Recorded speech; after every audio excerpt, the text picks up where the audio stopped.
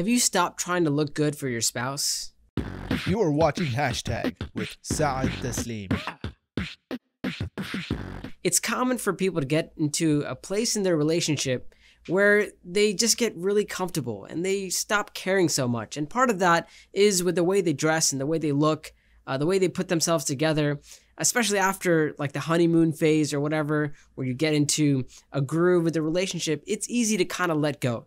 And subhanAllah, one of the rights that our spouse has upon us is that we dress up and we look good for them. We look good so that we are pleasing to them, so they like looking at us and they like being around us. And subhanAllah, one of the companions, Ibn Abbas radiallahu ta'ala an, he would say, أُحِبُّ أَنْ أَتَزَيَّنَ لِإِمْرَأَتِي كَمَا أُحِبُّ أَنْ تَتَزَيَّنَ لِي. He said, I love to beautify myself for my wife, just as I love for my wife to beautify herself for me. Meaning, just like you would like this from your spouse, likewise you would like it from yourself. And subhanAllah, sometimes when people are having problems in their relationships, just making an effort to look nice and dress well and take care of yourself, sometimes that's all it takes to push the relationship in a positive direction. And subhanAllah, the more you love someone, actually, the more you should care about how you look. The closer you are to someone, the longer the relationship goes on, the harder you should be trying to look good for your spouse.